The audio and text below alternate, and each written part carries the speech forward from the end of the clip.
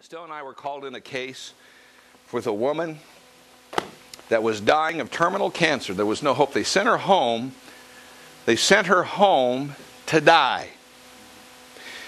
And she was on the bed. They gave her they had a hospice care. You know what I'm talking about, or whatever it was? Okay, so she's on this great big hospital-like bed. She can't move. She's paralyzed in her room, in her apartment. We went over. We lived a long ways away, and somebody asked us to go pray for her. Little did we know, when we got over there, that Christians had tried to get involved. And you got to watch Christians, because a lot of them are crazy. Did you all hear what I just said? I want everybody to hear me. You got to watch out what kind of people come into your life when you're experiencing some kind of attack like this from the devil, because they'll confuse you like a rabbit. And this woman was confused because these Christians at her church had come over there to minister to her. And you know what they told her? They told her this had come upon her because of her rebellion and her sin. Now, there could have been some truth in something like that, but the way they did it wouldn't have helped her anyway. You know what I'm talking about?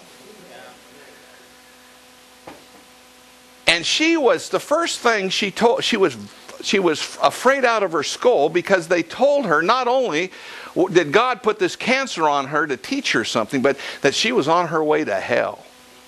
That's what they told her. And the first thing I said is, I got my Bible out. How many know you got to get your Bible out? And I began to take her through the scriptures about salvation. And all of a sudden, it was like, it took about 15, 20 minutes of going through the scriptures and showing her what the Bible said, not what those idiots said. I use that term on purpose.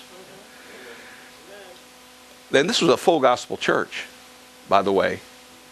A lot of full gospel churches are full of something other than the gospel. And she said to me,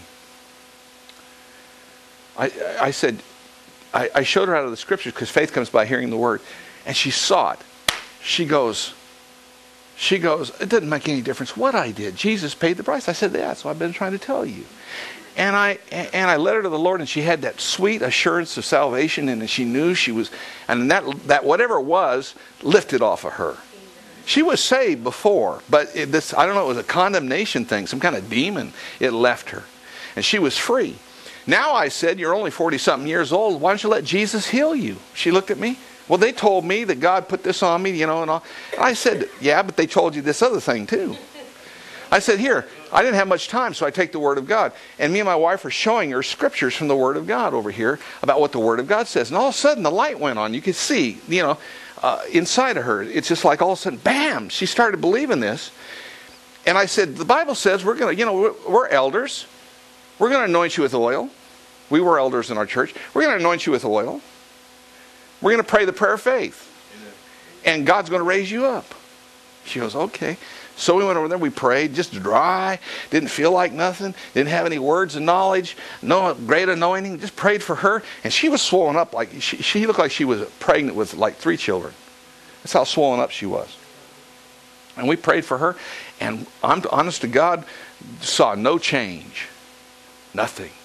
We went home, but when we got home, we got a phone call here about a day later, and this woman that sent us over to her house said, this is what happened. This woman, all that swelling in her stomach and everything began to disintegrate. It went all the way down. She got up that night out of the bed and fixed dinner, and they all ate. Amen. Glory to God. Amen. There's a miracle here. Amen. Are y'all listening to me? This is a legitimate, and I've seen lots of these, legitimate New Testament miracle. However, I got to warn you about something. The Christians came back. Now, we lived a long ways away, and we couldn't run over there all the time because I had to work and stuff. They came back, and they started polluting her mind about this again. And she started listening to them, and she ended up sick again. And she ended up dying. And I said to the Lord, because see, I was very young at these things. I said to the Lord, Lord, what's up with that? You know what I'm talking about? What's up with that? I mean, here's a miracle. Because you see, folks, whether you know it or not, you have a lot of authority. You got more authority than you ever dreamed possible. Even sinners have authority. And the Lord said to me, son, my perfect will was for her to be healed. And then he gave me a vision. I haven't had that many of those, but he gave me a vision of this, what his will was for this woman. God wanted to raise her up, and he wanted her to travel all over and give her testimony and pray for people in churches. Hundreds and thousands of people would have been touched. But those Christians and their dumb doctrine. And he said, I will require their blood on this on the day of judgment. See, so what we do and what we say about healing is important. I said that because a lot of you have been lied about. You've been lied to. And let me tell you something. Preachers sometimes don't even know they're lying. When they get up and tell people, it's not always God's will to heal you. This is not, that kind of thing. Healing passed away. Those things don't happen anymore. They're lying. They may not know it. And a lot of them got good hearts. They don't mean to lie. I'm sure some of them. But they're lying to you. You got to stay away. I'm saying this for the sake of the camera mostly.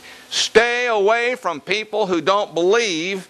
Don't go back to a church. Do not go back to a church that doesn't believe in healing when you've been healed. That's crazy. And listen to that mess and pollute your spirit and your soul and bring your children into a place like that. My God, man, what's wrong with some of us, right? No. We want to go to a place where we can receive from the Lord. Stand to your feet, everybody.